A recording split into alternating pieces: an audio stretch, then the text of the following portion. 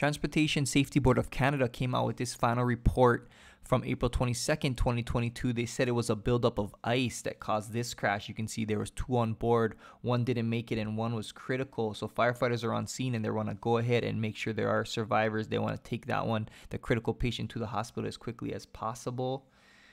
And doesn't look like there's any fire or fuel spills that they're dealing with. It was this Mooney M20K. Charlie Golf Quebec Mike Sierra was the tail number, if you are familiar with this aircraft.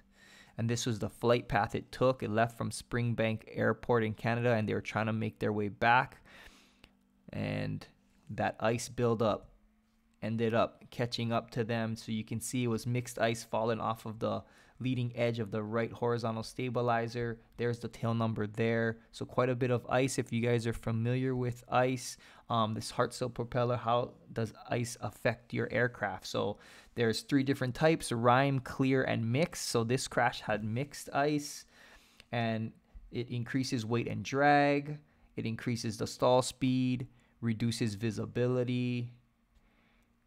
And also, if the ice gets into the induction system, can mess with the engine as well. Please subscribe if you like this content, and let me know how you guys deal with icing to prevent it from causing this. Right here, the animation you can see as the aircraft is flying, the moisture, and it builds that ice on that leading edge, causing the effects to the aircraft's aerodynamics.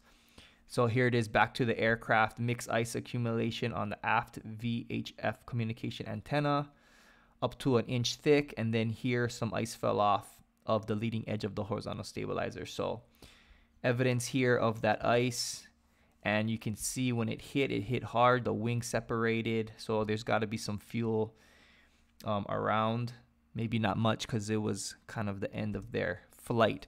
So thought it was interesting. Want to hear you guys about icing. Obviously in Hawaii, we don't got ice over here. So I would like to learn from you pilots.